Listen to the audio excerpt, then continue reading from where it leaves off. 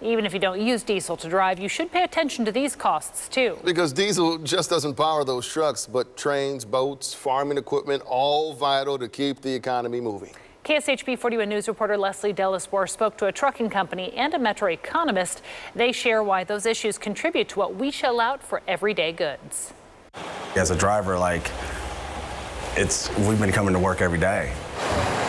Just trucking along, truck drivers and companies are feeling the supply chain and inflation impact. Right now, the last 2 years between the COVID issues and the staffing challenges, it's certainly been a challenge. Challenges that start with finding drivers to deliver goods. There's been a historic low in CDLs, qualified CDL candidates. We hire within as well, not just off the street. So you're talking about dock workers, even management that want to become drivers. Something that economist Anthony Ross says is a way forward. I call that, this whole idea of trucking companies now looking at their talent pool as a farm system to proactively recruit and solicit, prepare, invest, and develop drivers of tomorrow. But companies like Estes Express Kansas City are trying to stay optimistic.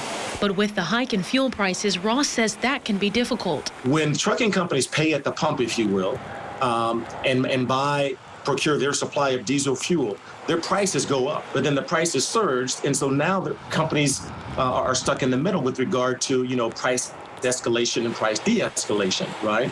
And so if my fuel costs go up, for my shipments, then I've got to charge someone in that supply chain a little higher price to try to recoup some of my increased costs. Trickling down to your wallet. If the transportation costs are increasing, right, somehow or another, those increased costs have to be absorbed. And so the question is, who absorbs those costs in the supply chain?